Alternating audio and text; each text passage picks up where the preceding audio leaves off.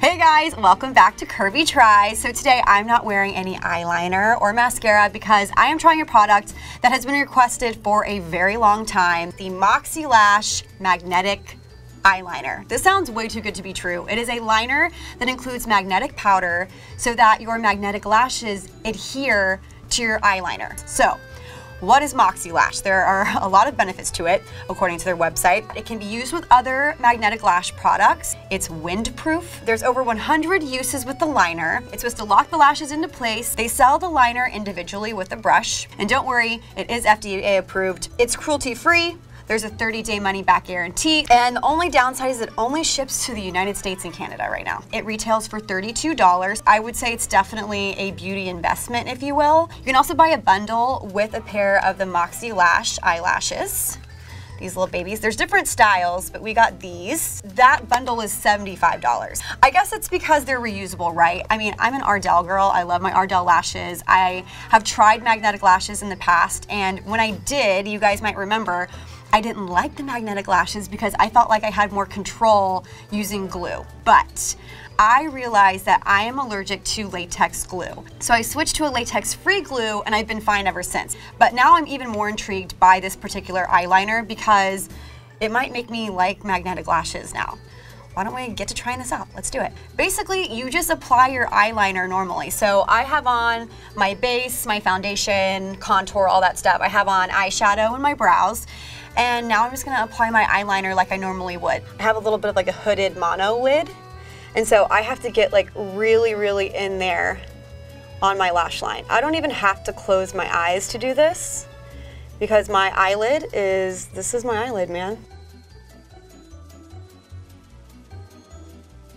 I don't think it's that black. I don't think it's as intensely pigmented as they claim it to be. So I don't want you guys to buy this and think that you're gonna get this majorly deep onyx shade of black. So I have on the liner. Now this is supposed to be really simple. I'm supposed to take the lash and just pop it right on my eye.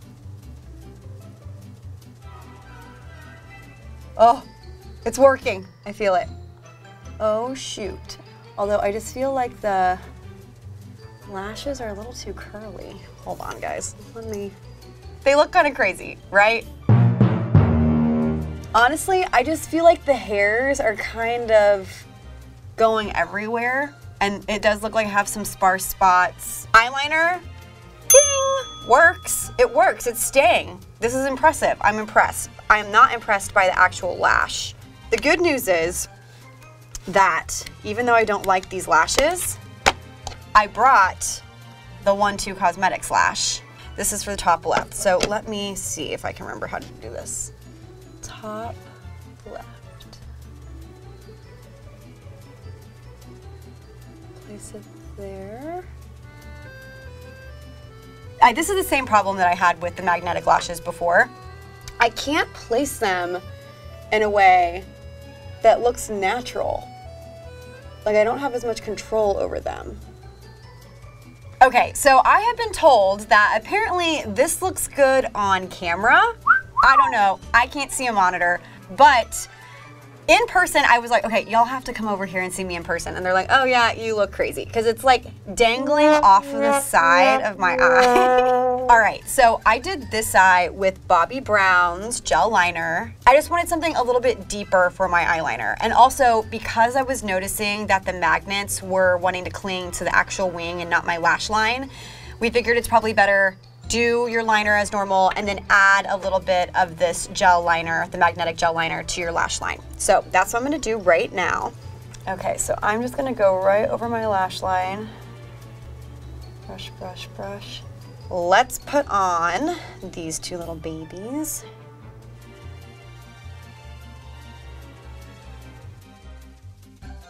Just gonna blend.